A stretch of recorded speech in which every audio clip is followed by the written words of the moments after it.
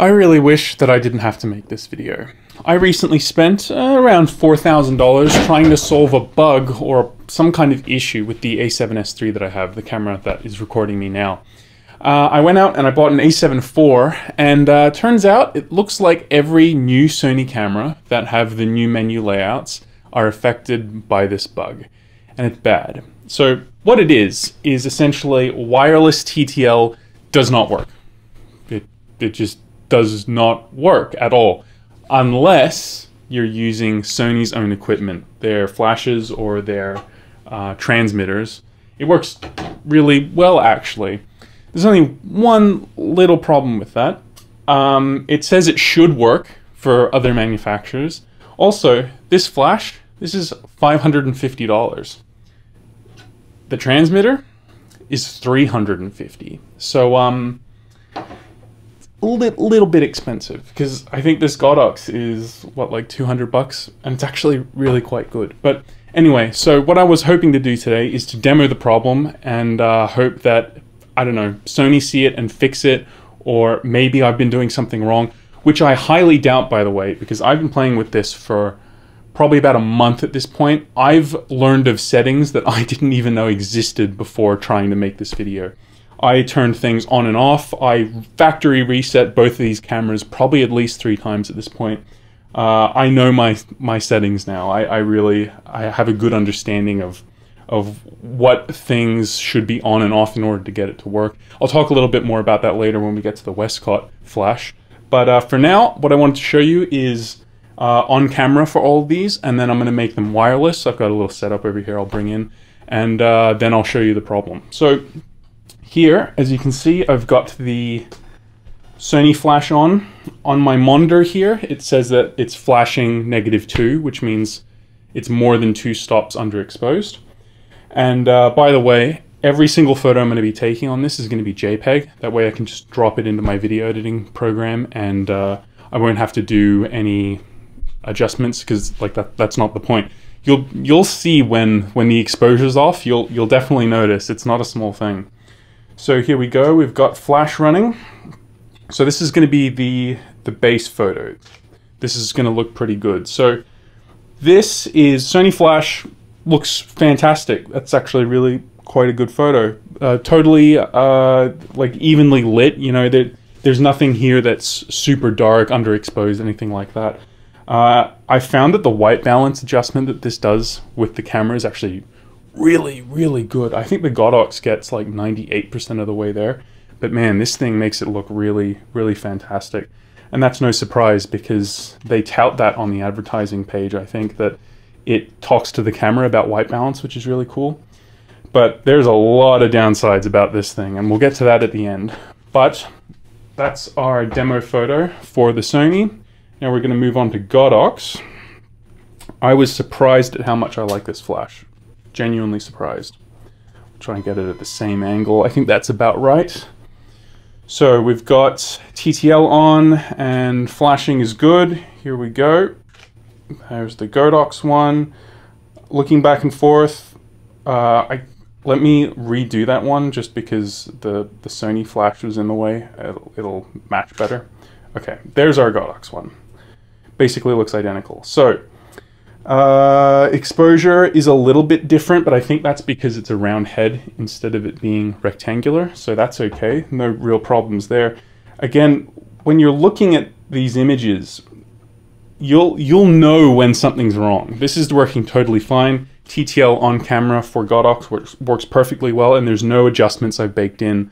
It's not, you know, +1, +2, +3 TTL on this. This is all fully TTL, the camera communication. So this is going pretty well so far. I was excited because I got this and it worked, and then we had issues. Here's where the problem starts. So I don't know what's up with this, but Westcott can't even get on-camera TTL to work. It just doesn't work. In fact, it's actually the worst result out of all of them, I think, which is a really big shame, because I love this flash. It's fantastic. The touchscreen is awesome.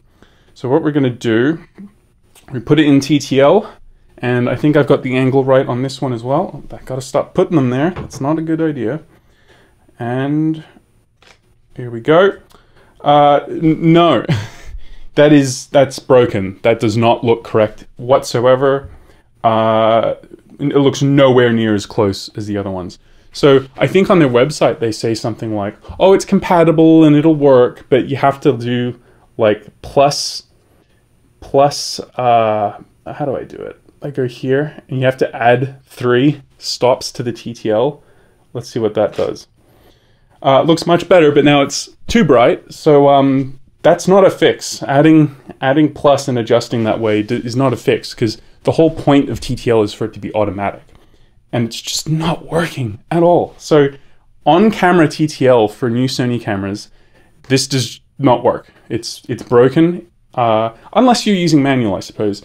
And really, if I think about it for a second, if you're using manual, you're not affected by any of this whatsoever. You're just using an advertised feature that should work. So now what we'll do is I'll set up the Sony transmitter on here. And I have to remember to go into the settings and turn on wireless flash, because they do that for some reason. I don't know why that's a setting. I don't know. But I'm going to set up my, my softbox real quick and we'll give this a shot.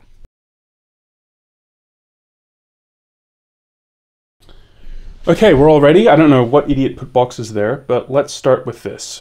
We'll do a test, make sure it's all synced up. I have to put it in command. Okay. You have to enable receiver mode on that. That's what I forgot. So we got testing ready. All good. Here we go. And looks fantastic, actually. That looks really, really good. It looks better than the original Sony photo, I think, for sure, because we're not bouncing off the wall or anything. Very pleased with that. That looks fantastic. I think I'm in focus still. A little bit. I guess I need to readjust that. There we go. So, as you can see though, looking at it, it's exposed correctly. There's no issues here. That looks like a well-lit, normal exposure photo. No problems there. So that's good. Again, the problem is, of course, that this little transmitter here costs less than the Godox flash and their transmitter. So, yeah, I'm not too happy about that. So I'll take this off real quick. This should be pretty quick. And we'll put the Godox one on. I'm running out of space here. Their transceiver is pretty good.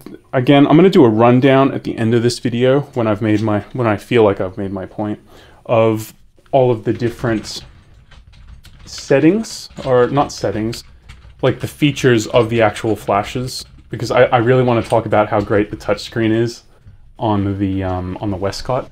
Let's turn that on. TTL, all good. Can we get a flash? No flash for us. Let's see what's going on. I think I have to turn wireless off in the camera.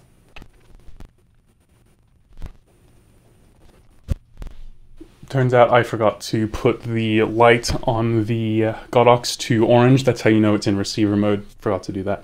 Anyway, you would think I'd be an expert by now, because I've done this probably at least a dozen times, probably 2 dozen times. So we've got flash. Here we go. This is at 0 TTL. No, that's not okay. That just does not work. We can try and do the fix, which is just putting it at +3 TTL. Definitely looks better, for sure. In fact, it almost looks identical to the Sony, but to my eye, you know, just on this little pathetic screen here, it looks a little bit duller, not as much light, still, even at +3. That's not good. So that doesn't work because the +3 isn't a solution. So we'll move on now to the final one, which is going to be the Westcott. I forgot what the full name of it is. Let me have a look, bring it up. It is the FJ82S. The S moniker at the end is for Sony. Man, I really wanted to love this flash, but as soon as I plugged in the hot shoe mount and it just didn't even work then, I knew wireless was definitely not going to work as well. So let's swap these out real quick. They're both circular heads, which I like and prefer. Makes swapping out a little bit easier. There we go.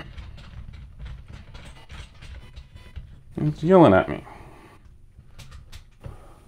Let's see, Sony, we'll do settings, make it a client. I think that should work. There we go, perfect. Actually the easiest one to set up. So here we go, 3, 2, 1, done. Nope, it doesn't work. It's a little bit brighter than the Godox when it's not +3. I think it looks better than the Godox at +3, but it's obviously, it's too bright. Again, so like, when you look at the Sony one and see how that works, it's great. Like, the Sony ones are really fantastic. It's just everything else about them that sucks. Like, the quality of light that you're getting is great. It's everything else that's terrible. So, this doesn't work either. Now, I wish I could demo this on the A7S III, but you'll just have to take my word on it. It doesn't work. These two cameras both have the new menu system that I like and a lot of other people like, but it just doesn't work. The weird thing about the Westcott one too is that they have an FJ, 82 that's just like normal, and then they have a Sony one. So the normal one works with Canon, Fuji, all of them, but they had to make a dedicated one for Sony, and it still doesn't work. So I have no idea what's up with that. It doesn't make any sense to me. So I hope this gets fixed. I hope some people make some noise about it, because it's really sad. Because the fact is, I needed a flash, and I needed a wireless flash. And so now I have to make a decision between all of these. And I'm not happy about it, because there's no perfect solution.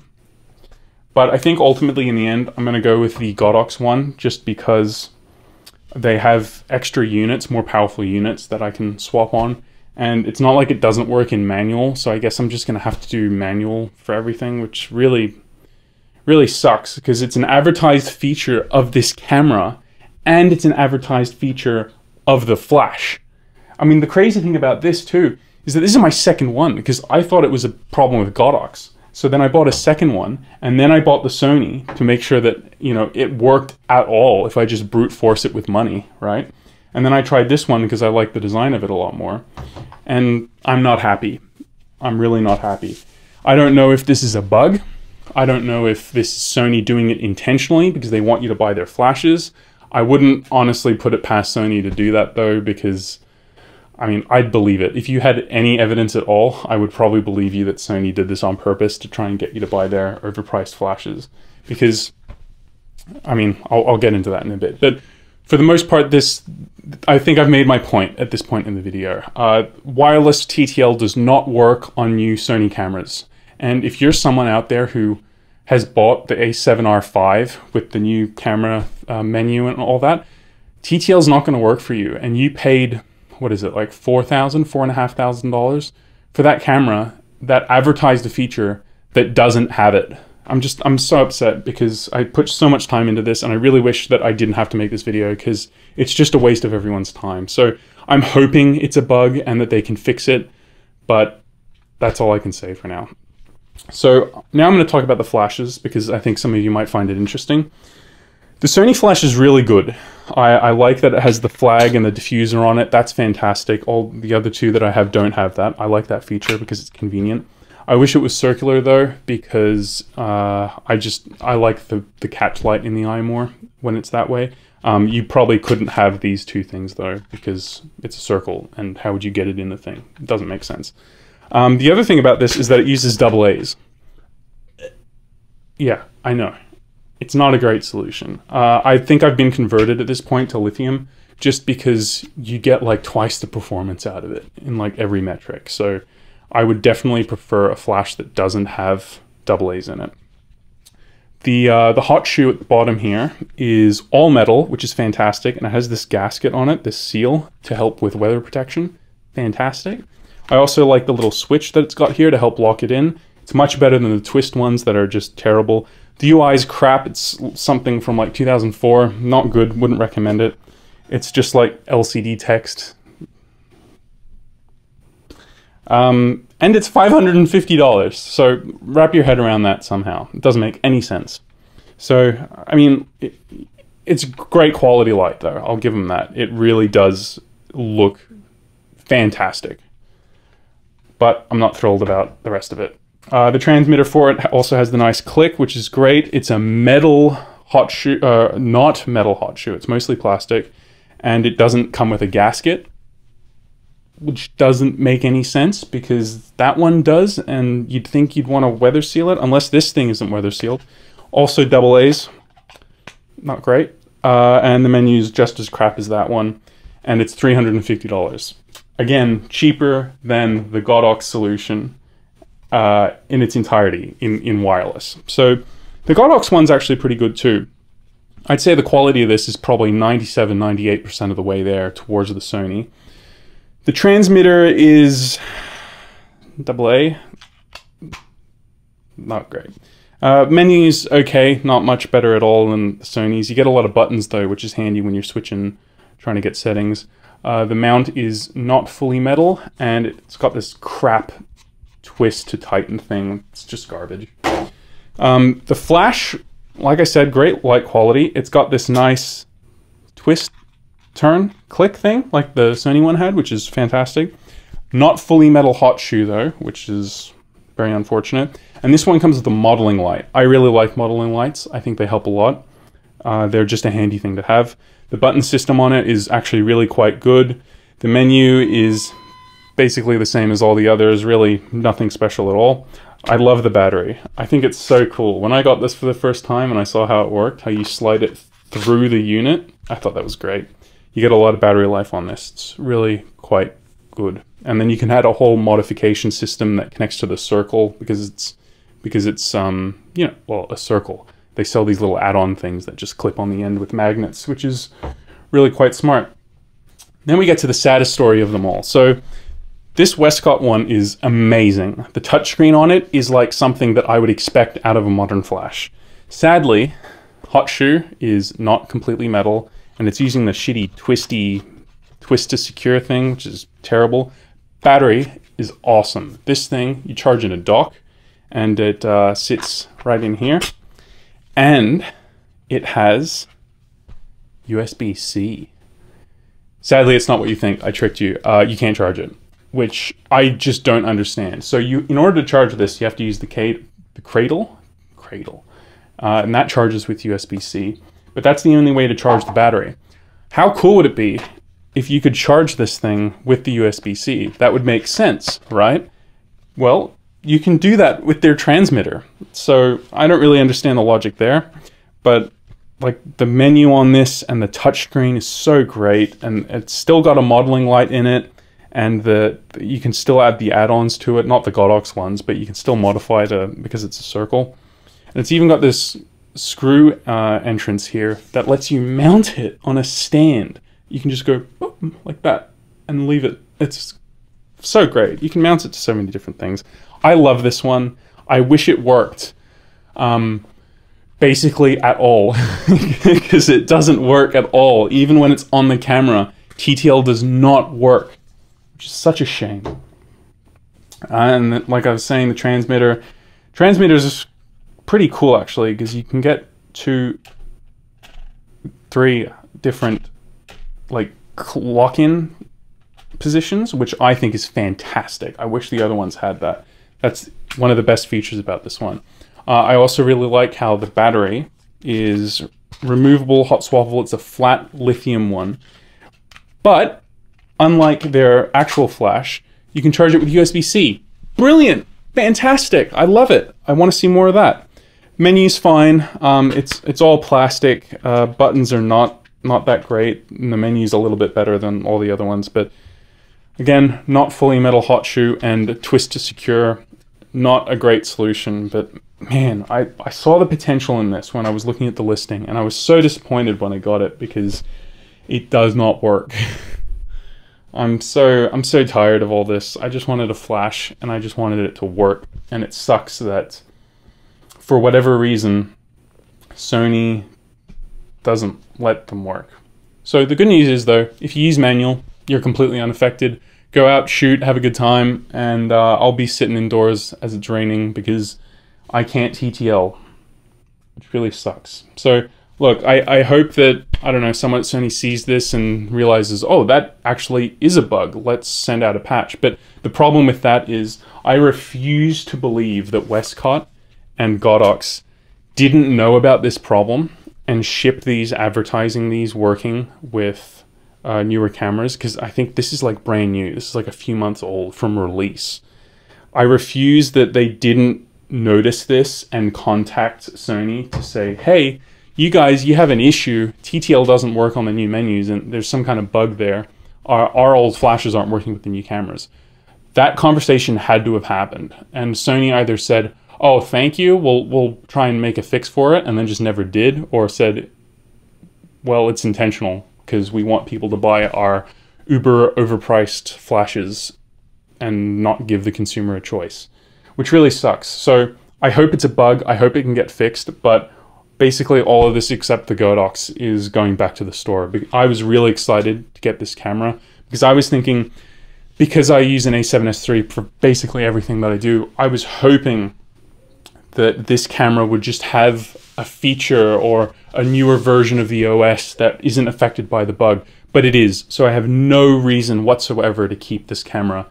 I was going to use it as a dedicated photo camera and the A7S III as a dedicated video camera, but that's not going to happen now. This is going back. The flashes are going back. I even have like little extra things that I got, like chargers and stuff that have to go back because it doesn't work. And I'm not going to wait and rely on Sony to put an update out because they are probably the worst camera manufacturer in the world when it comes to software updates. So I hope this was informative. I hope this influences your decision. If you're out there looking for a camera to do TTL wireless flash, this is not the system. Don't buy Sony. In fact, I'm so upset with this, I'd probably just stop recommending Sony cameras for photography in general, because who knows what other bugs there are that I don't even know about. Like, if you add 4 manual wireless flashes, it won't work. They only do 3 or something like that. Some kind of bug in it. I don't know. But I hope it gets fixed, and I hope this influences your decisions and saves you time, because I spent so much time, you know, trying to fix this problem that it just turns out there is no fix for. Anyway, I'm ranting now. Thanks for watching. I hope this is helpful, and hopefully you never see me again.